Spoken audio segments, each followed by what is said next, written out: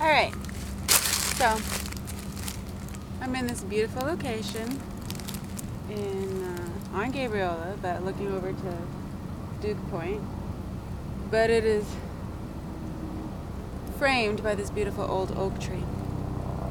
Isn't it beautiful? It's an oak tree. Alright, I wanted to read a story for the kids out there, the little ones, because I sure do like the little ones. And this is a book that I got read to me when I was little. And it's called The Poky Little Puppy.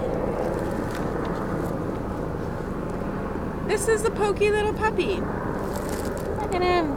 He's so cute. Daisies and butterflies. So I like him.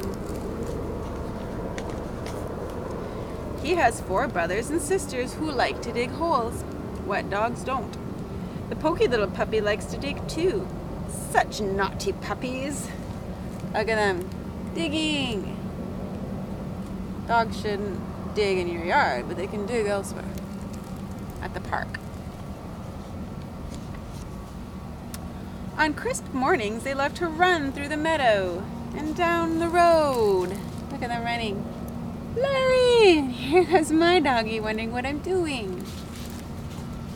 Don't bump my camera, Larry. Almost. They run over the bridge and up the hill, one after the other. 1, 2, 3, 4 little puppies. But where is the Poky Little Puppy? Can't even see the Poky Little Puppy. He's not in the picture. He never reaches the top, such a poky puppy. Look at him. He's playing with the butterfly. He's got funner things to do than run.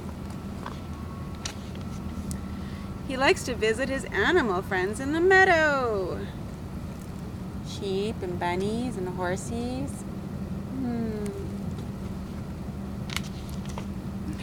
And he stops to sniff at curious things in the grass. Spiders and caterpillars, hot toads and little green grass snakes. Because they're also very interesting to look at. Look at all the little bugs and toads and stuff. They're so much fun. Little creatures, great and small. We love them all. Sometimes he finds a ripe red strawberry or an old bone he buried. That's fun. Look at him. So cute. If he's lucky, he might find someone who likes to play ball. Larry likes to play ball. The Poky Little Puppy squeezes through the hole under the fence. He is happy to be home again. His brothers and sisters are already tucked in bed. Because he's the Poky Little Puppy. He's always so slow. But he still gets to sleep with his brothers and sisters. He is happy to see his very own house and his very own mother waiting for him. Everybody loves their mother.